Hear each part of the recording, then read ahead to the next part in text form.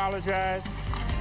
Convicted of corruption just as the Kilpatrick trial comes to a close, a Detroit City Hall insider talks to 7 about the federal prison time he did for taking bribes. For the first time ever, we are talking to Sam Riddle. He has moved from home detention to parole with far fewer restrictions. And Sam, who's very talkative in the past, is talking only with 7 Action News reporter Jim Kirchner, and he's apologizing, as we heard, huh? He is doing that, and he describes Detroit politics as a cesspool of corruption, and he says he was a player. You know, Jim, this church is a lot like me in Detroit. It's in some disrepair. Sam Riddle wanted to meet in front of the historic King Solomon Baptist Church. He says a metaphor for his life now.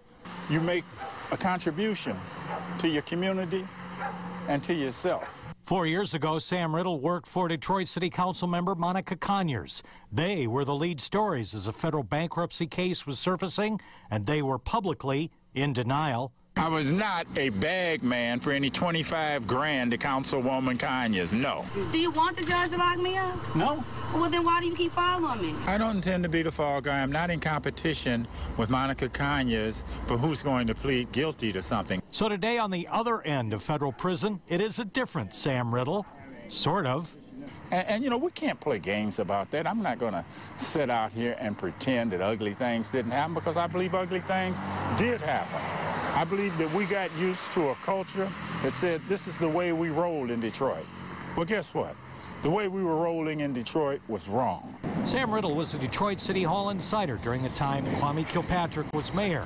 Now the former mayor, his father, Bernard Kilpatrick, and contractor friend Bobby Ferguson are about to find out from a federal jury if they are guilty of bribery and other charges. Of course, I've worked with those guys before.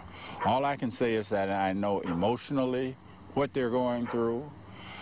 I know the type of politics that led to this trial. I know the type of value system that led to this trial. All I can say is that as we speak now, all 3 of them enjoy the presumption of innocence. But I can tell you, I'm not judgmental.